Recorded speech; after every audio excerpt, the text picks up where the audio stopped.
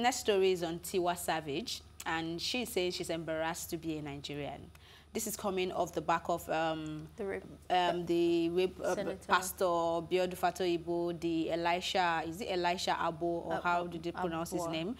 And she's saying women are not being protected in this part of the world. They are abused, raped, underpaid.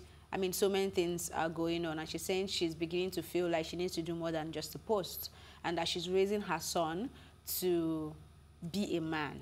And I think I like that statement. She didn't use better man, a good man, be a man, because I feel like being a man comes with so many responsibilities, and one of those responsibilities has to do with the way you treat people around you, not just women, everyone around you. You have to be a better human being and be a man. So I like her comments, and I don't think she's just responding to Elisha, because some people were saying, oh, she didn't say anything when it was just Busola Dakolo's time, but now she's coming out to speak. But she was talking about everything. She said with the news that has been going around for the past week, that she's sad and ashamed to be a Nigerian. I mean, I get you on that point. I have to agree as well. I think the problems in this country can start to feel very draining. It's just left, right, and center, and nothing seems to work. And people are before you can even get through the Nigerian mentality and then like manage through that, the system itself is not defending or supporting or making a stance. Really, we have constitutions that were written 60,000 years ago and hasn't changed. It's such a joke. So I agree with her on that sense. I mean, I was come back with a lot of expectations, and all my expectations have been in fact crashed down, and I cannot be riding off of I miss Nigerian jollof rice. Like after a while you eat it and you'll be fine. Like you know, you need more to hold on to about your homeland, and they're not giving us much. So I agree to that in the sense of like that women are not being protected. 100%. And I know if Ife was here, you probably would have advocated for the men. And as I mentioned several times, feminists advocate for all genders to be equal.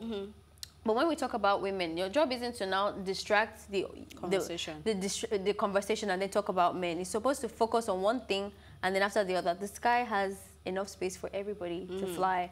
And if Tiwa Savage wants to use this platform, it's really important that we listen and we understand that there is a problem. There is a problem. In fact, it's a pandemic. Like and it's just the ones that get on Instagram that we know on social media and everything. I mean, our real lives we see it more and stuff. I don't know what needs to be done. If this is happening in a place like Abuja and Lagos, imagine what happens in those rural areas that we don't even get to see on social media. Yeah. So something needs to be done. Either we need to start putting policies, and we need to. And I think, like you said, when she talked about her son, I was really joyed because that is the best. In fact, that is the only time you can actually raise a man from when they're young.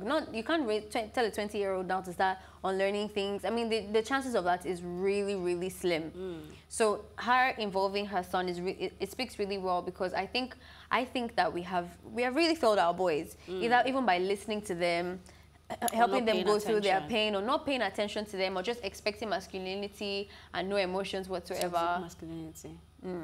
So I think that her post is very valid.